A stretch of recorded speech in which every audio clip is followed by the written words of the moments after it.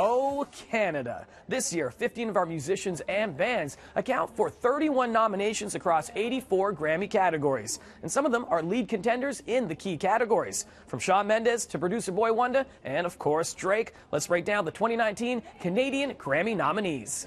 Bad things. It's a lot of bad things that they wish and they wish and they wish. Drake is the second most nominated artist going into the Grammys this year, with 7 nods tied to his double album Scorpion, including Album of the Year, Record, and Song of the Year. And following close behind with the third most nominations is one of Drake's favorite collaborators, Boy Wonder, who has 6 producer nominations that include songs with Drake, Eminem, and J-Rock. Plus, he's up for Producer of the Year. Shawn Mendes got his first ever Grammy nominations, including one in the prestigious Song of the Year category for In My Blood. But I just can't.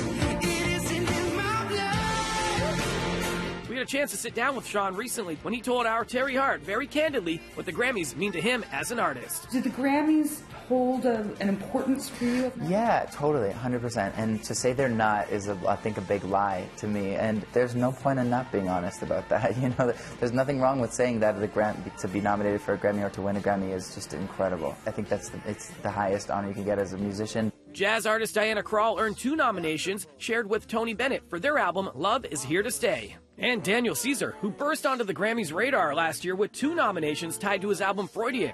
He's up for Best R&B Performance for Best Part, a duet with Best New Artist nominee, Her. And here's the rest of the artists rounding out our Canadian Grammy nominees.